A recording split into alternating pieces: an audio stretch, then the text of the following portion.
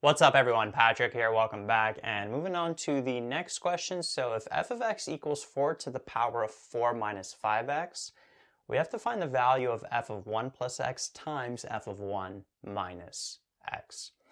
So notice that this is a combination of working with exponential functions and then also working with function notation. So if I rewrite this function here, f of x equals 4 to the power of 4 minus 5x, let's first start off by getting each of those expressions, f of 1 plus x and f of 1 minus x, separately, like a simplified form for both of them. So f of 1 plus x, what we're going to do is we're going to take this and plug it in for the x value. So we'd have 4 to the power of 4 minus 5 bracket 1 plus x, like that. And then what's going to happen here is we'd have 4 to the power of 4. We could simplify, so distribute the negative 5 inside the bracket, and we'd end up with negative 5x. 4 minus 5 is minus 1.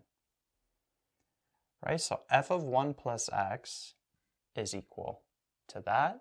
And then f of 1 minus x, following that same pattern, we'd plug in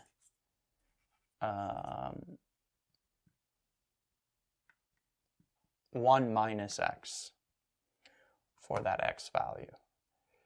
And so that would end up being, we'd have negative 5 and then we'd have positive 5x. So this would end up being positive 5x, and then 4 minus 5 would be minus 1.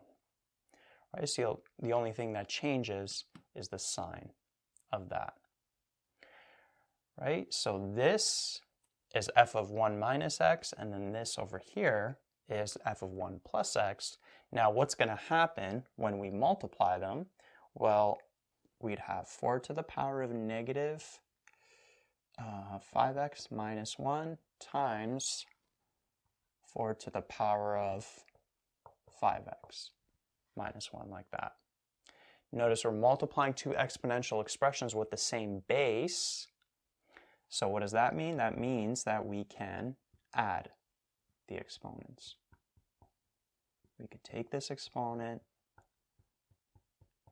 and add that exponent and then have one base, right? Just in general, if we have a to the power of x times a to the power of y, we could add the exponents like that. That's the rule that we applied here. And then from here, notice negative 5x plus 5x, that nets out to 0. Then we have negative 1 plus negative 1, which is like negative 1 minus 1, which would be minus 2. And then notice that this would be 1 over 4 to the power of positive 2, which would give us 1 over 16.